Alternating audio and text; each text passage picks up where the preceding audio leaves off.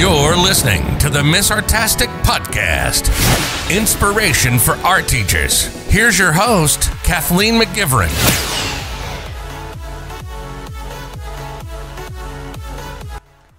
Hello, my lovely friends, and welcome back to the Ms Artastic Podcast. I am your host, Kathleen McGivern, and yes, I am Ms Artastic, and I create art resources, lessons, and YouTube videos for art teachers and for kids. I curate and write articles for the Ms Artastic blog, which you can find at MsArtastic.com.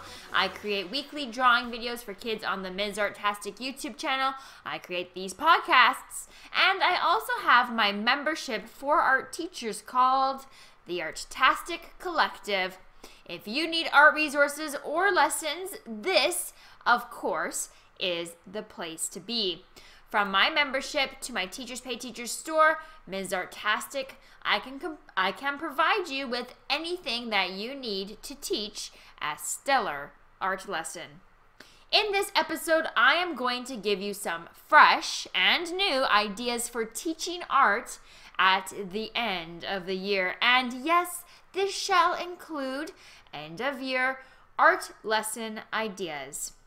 Now, the best thing about the end of the year is that you can officially start counting down those days, tearing up your classroom, and minimizing all the mess and clutter that accumulated throughout the year. And you can start redesigning your dreams for your classroom for the year to come.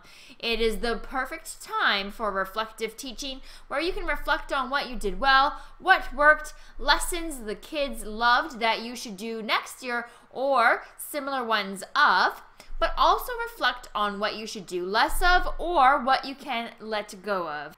Every year I tear my room apart and redesign, and I generally recycle or remove. I do this during the last month as kids are busy, just doing a tiny bit at a time. And before I know it, I'm walking out the door on the last day, all done and ready to go for when back to school rolls around. As well, I always think about things that worked well, and I write down things that I want to change or add or do more of next year. That way, when I return in the next school year, I can look at my notes and I am ready to go. Once I go into vacation mode, there is no turning back, and I will be quick to forget literally everything. Anyway, let's talk about end of the year art lesson ideas. Here are my 5 art lesson ideas for the end of the year. So the first one is end of year memories for art. So students can create art that explores their favorite memories from the year. Students can brainstorm 5 to 8 of their most favorite memories. You can even do table group brainstorms or whole class discussions of highlights from the year before students make their own list. Next, you can have students create a drawing that features their top 5 favorite memories from the school year. Another idea is that they could create a mixed media collage that features their favorite memories. Students could also divide their page into different sections, and in each section they could illustrate a memory. You could also have kids do collaborative works. For instance, you can make a whole class list and have kids vote ideas down to the top 5 by writing their names beside 3 choices of a class list. Then you could have groups of kids make collaborative artworks on one memory. Divide the class up into 5 groups and then have those groups each illustrate one of the memories. You can give each group a poster board or larger paper, and then kids can work together to think of one composition or how they could divide the page up so that they could each work on a piece of it. Or maybe it's one image, they divide it up into sections, and each person completes a section. It's up to them, and of course, this is all dependent on the age of your students. Of course, be flexible with the mediums and materials with your end-of-year projects, as you definitely don't want to make big messes or put added pressure on yourself when you're trying to wrap things up. Just keep it simple or let kids choose their own medium from a selection of just a few things. For a ready-to-use end-of-year memories art project tutorial, check out my resource in my Teachers Pay Teachers store, where students explore graffiti, line art, and memories from the year to create an end-of-year artwork. If you're an Artastic Collective member, this is part of your membership. This graffiti art and line art project is a fun way for students to reflect on their favorite memories from the year and to show some of the techniques they learned in art. Students will use the element of art line, symbols, and graffiti-styled lettering to create an end-of-year art piece that shows what they have learned in the year and a few of their favorite memories from the school year. This project uses wax crayon and felt marker and is complete with a visual and text step-by-step, a rubric for marking, a lesson plan, and a finished example, and of course, a step-by-step drawing handout to allow your students to create this piece successfully.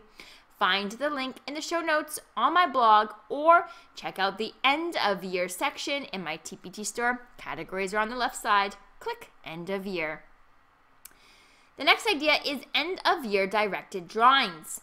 Honestly, it is wrap-up time, so don't feel guilty if you scale things back in that last month. You can definitely take it easy. You did your best all year and taught them what they need to know. As you wrap up in that final month, you can scale back and work on drawing techniques before they head out into the summer by using directed drawings. You can draw what you feel like or draw end-of-year themed directed drawings. For end-of-year themed directed drawings that are ready to use and print into booklets, check out my end-of-year directed drawings resource in my TPT store. You can also find this lesson in the show notes of my blog. As well, I have end-of-year finish the picture designs that you can use to allow for kids to experiment and test their creativity with choice mediums with a focus on and end-of-year theme. Also available in my TPT store end-of-year category. In addition to this, I have an entire YouTube channel that you can scroll through and find ready-to-use directed drawing lessons that are all classroom friendly. On days when you need some time to get things done, tidy up, or take down in your classroom, just pop on my videos. I'll help you teach and I'll free you up so you can help kids connect, reminisce, or just get things done that need to be did. Of course, it's end of year and there is a lot to do. Search Ms Artastic on YouTube and don't forget to subscribe as I release new videos weekly. Hey, Kathleen McGivern here, and I just wanted to pause this episode to let you know about my art teacher membership site because it's kind of a big deal and saving tons of art teachers a lot of money on art resources for their classroom. To better support art teachers, I created the Artastic Collective. With the Artastic Collective Art Resource Library membership for art teachers, my mission is to provide you with prepared art lessons, resources, and activities that will allow you to free up your time and live your life, whether that means traveling, pursuing your hobbies, or spending time with your family. It will provide you with fully planned art lessons and resources that cover standards and include assessments and rubrics that will be given to you monthly, and you will also have access to a library of previously released resources. You should be able to be an instructor or teacher and be able to have time to live your life. With this membership, you will receive teaching ideas, inspiration, and guidance to help you navigate and problem solve in your classroom or studio. This membership is intended for elementary and middle school teachers. Find my membership at artasticcollective.com. Now, back to the episode. The next idea is end of year places I have gone. art project. So I love creating art pieces that reflect the places that students have traveled or have gone, either literally or in their learning journey through the year, so figuratively or literally. Students can trace their foot or shoe on their paper as a symbol of themselves, and inside they can illustrate where they have traveled on their educational journey this year. I have a ready-to-use art lesson tutorial for this that you can find again in my TPT store by clicking the end of your category on the left side, or again, find this resource in my blog post show notes. End of year graduation art lesson. If you have a group of kids that is graduating from a grade, such as like kindergarten or high school, you can totally make graduation portraits with those students. For younger kids, you can do somewhat of a directed drawing and have students draw in details that are specific to their own appearance. You can let them use easy prep mediums such as wax crayons or felt markers and watercolor paints, and then let them paint with resist, right? So if you use just watercolors and wax crayons, you can let those kids play with resist painting techniques. For older students, you can have them draw a portrait of themselves in that moment of time. It could be a portrait that illustrates how they identify, or one that shows the real them. Or it could be a grid drawing of their grad picture. So that could also be something interesting. For a primary graduation art lesson, check out my end of year graduation art lesson tutorial in my TPT store that is ready to use, or find it in the end of year section with your Artastic Collective membership. Sketchbook or drawing prompts. Finally, you can definitely have kids work on sketchbook or drawing prompts during the end of the year to keep them exploring, experimenting, and creating in those last weeks without you having to do a lot of planning or prep. Simply create some drawing or sketchbook task cards that you can assign for each day and let the kids choose the mediums they want to create with. While they create, have fun and turn on some fun music or put on some cool ambient world 6-hour playlists onto YouTube while they create. I love the Harry Potter ambient world ones, but also today I discovered they had a Pirates of the Caribbean one where you're like surfing on a pirate ship and there's like the Pirates of the Caribbean music going on. Honestly, we were really pumped up at 8:30 in the morning. Even the administrator was like, whoa, this is really getting us going. I thought, yeah, it really does. You always can get bumped up with some little Pirates of the Caribbean music, but also Harry Potter, if you're a Harry Potter fan. But don't worry, if you're not, there are so many. So many. So take a look. It's a fun vibe. I think there's like Lord of the Rings. I don't know. It's called Ambient Worlds. It's a channel on YouTube. But also, if you don't want to do an ambient world, I love going to explore.org, and there's like live cams of like different places in nature. You can watch manatees, the ocean.